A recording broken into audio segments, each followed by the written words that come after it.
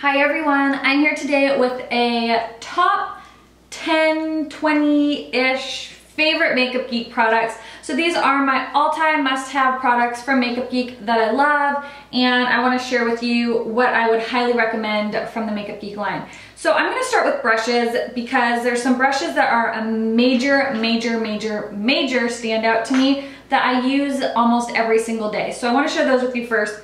There's one face brush that I absolutely love. Their blush and contour brushes are great, but I really love their foundation stippling brush. It is a flat top kabuki type brush.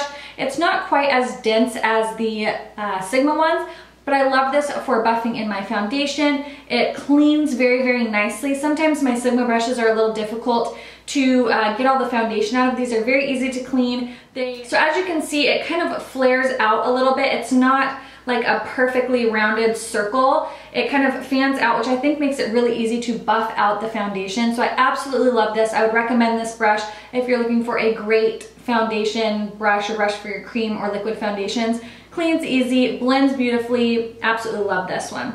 Now the other ones are eye brushes. So I have a couple here. I think one of these is actually a duplicate. Yep.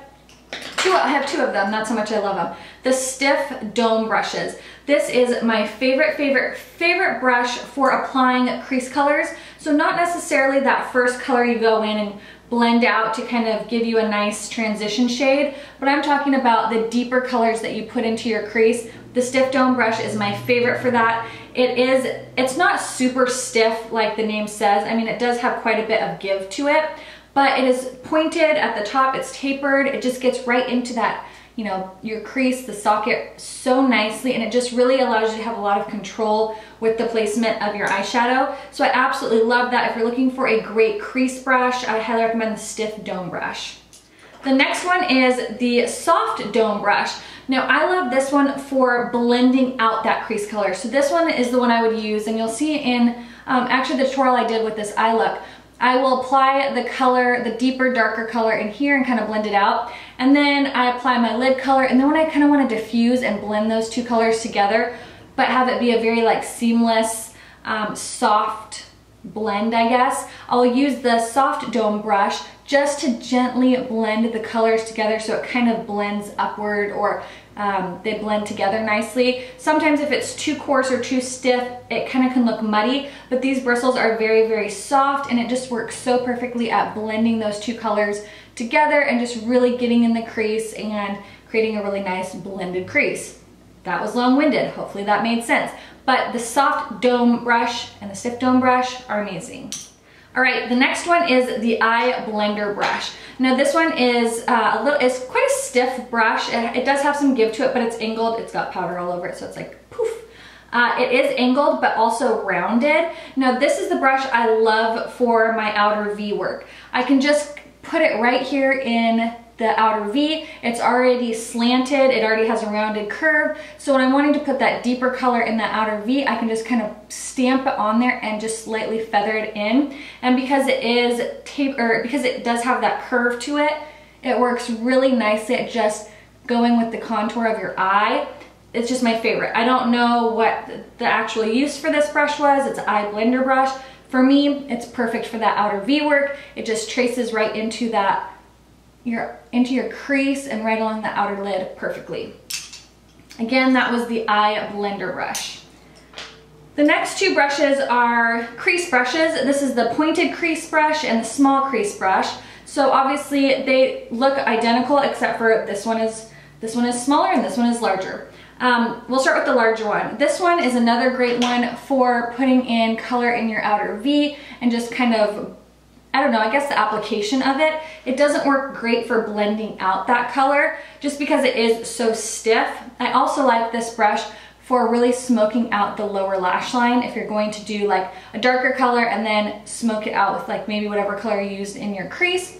And I really love that for smoking out the lower lash line. It's a great brush for that. If you have smaller eyes, this will be too big, but it does work great for the crease. Now if your eyes are a little bit smaller or you want a little bit more detailed smudging, I like the small crease brush. So this one, if you have smaller eyes or if you're doing really detailed work in your crease, this is great. Also love this for smoking out the lower lash line. I love this for getting into the inner corner. Fantastic brush, really love it.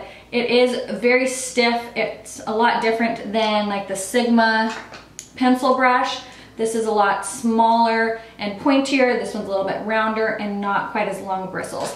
But I love this for, like I said, inner corner, real detailed work in the crease, or smudging out that lower lash line. Okay, next, gel liner. The Immortal gel liner is amazing. This is like one of my holy grail gel liners. The other one is the Anastasia one. It's very black, it's very matte, very easy to work with. If you can see in there, I have used almost all of it. I've kind of like gathered it all to the side. This gel liner is so fantastic, so easy to work with. Highly, highly recommend it. They have some other colors. They have purples, they have some like slate colors, gunmetal grays.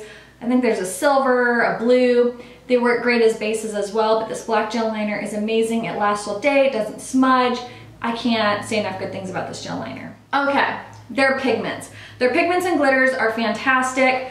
Some of my favorite, well, one of my favorite is Afterglow. There's Afterglow and then there's another one. I'll link it down below. I can't remember, I think it's Afterglow. That might be the dupe for Max Tan pigment. If it's not, I'll link whatever one it is down below. But I love their pigments. They're extremely pigmented. They're easy to work with. They're beautiful. They're just some of my favorite pigments, and you get a good amount of product too. It's not very expensive. Their pigments are great. Also their glitters.